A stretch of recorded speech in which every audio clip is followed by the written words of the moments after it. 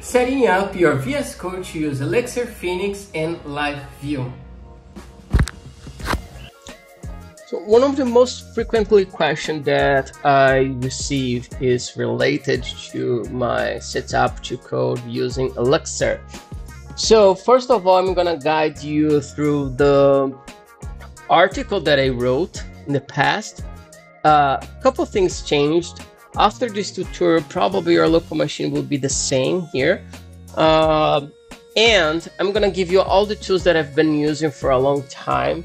So first of all, I install the ZSH, install curl, VSCode. I like that a lot, and especially on my ZSH to have something like this. After that, of course, you're gonna need to use the Elixir and Phoenix to build your projects and Git.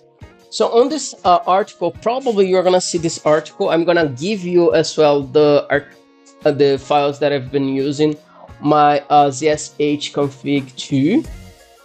So as you can see, I installed the Docker too, and when I'm using Docker, I've been using a couple images such as Redis, Mongo, Kafka sometimes, but 99% Postgres. And what I do is just create a network, and after creating the network, I create my Docker image. Also, a couple things that I've been using to deploy my apps are Elixir and Fly.io.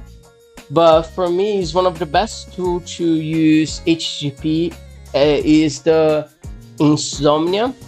The Beaver to handle with the database, and sometimes what we need, for example, sometimes I like to use the Kubernetes with Docker too. So when I come over here to my images and containers, what you can see, what we can do here is sometimes when you need to use the Kubernetes is just to enable the Kubernetes when you have the desktop.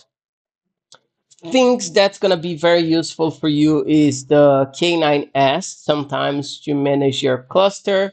The kubectx, it's a good tool to change the cluster easily, sometimes when you need to handle with a lot of clusters using Kubernetes. Kubernetes CLI 2 I like, but most of my time I like using K9S. Helm to handle with Kubernetes application, and Conductor, it's a UI to handle with the Kafka.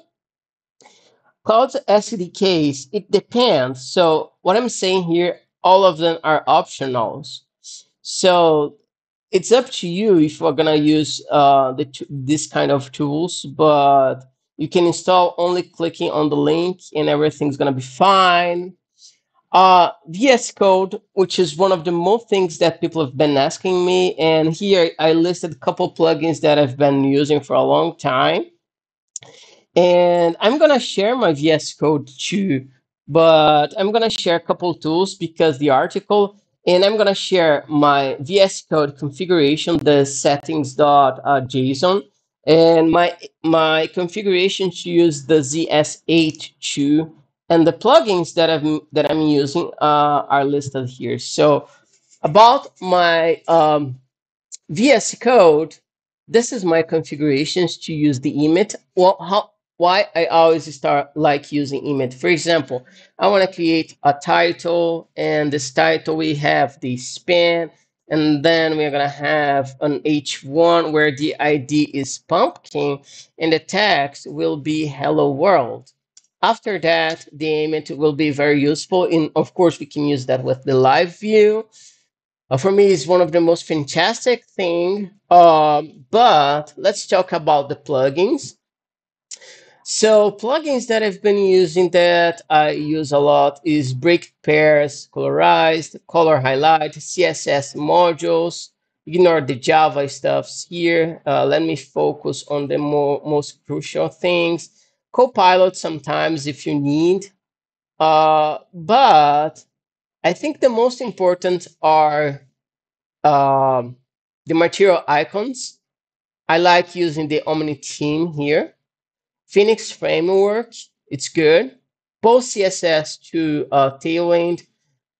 Maybe you're not going to use that because I'm using WSL here and Linux inside Windows. Breaked pairs, colorized, color highlight. I'm not using Docker, but important to install the Elixir LS and ESL linked. VSCode to Git graph. I use that a lot. And I think that's it. So mostly here, I install in another local machine. And the Tailwind CSS IntelliSense.